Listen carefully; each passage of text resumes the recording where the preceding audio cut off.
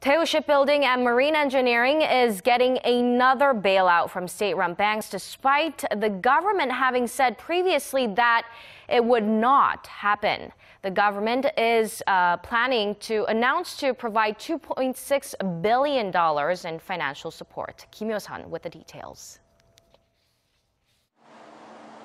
The troubled Daewoo Shipbuilding and Marine Engineering will receive a new bailout package worth 6.7 trillion Korean won, or nearly $6 billion US.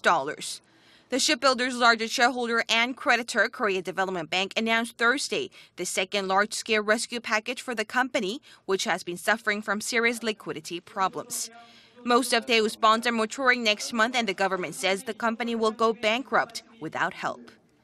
But it will be provided only if all stakeholders agree to swap debt for equity.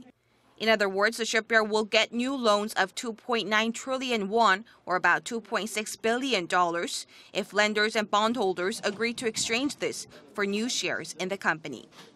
The rescue package also includes loans of some $800 million, with an extended maturity of 3 to 5 years. The rest of the bailout will come in the form of bonds from various lenders, both state-run and commercial.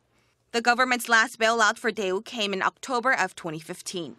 The shipbuilder's financial conditions have deteriorated rapidly since then, due mainly to losses from delays and difficulties in building complex offshore facilities.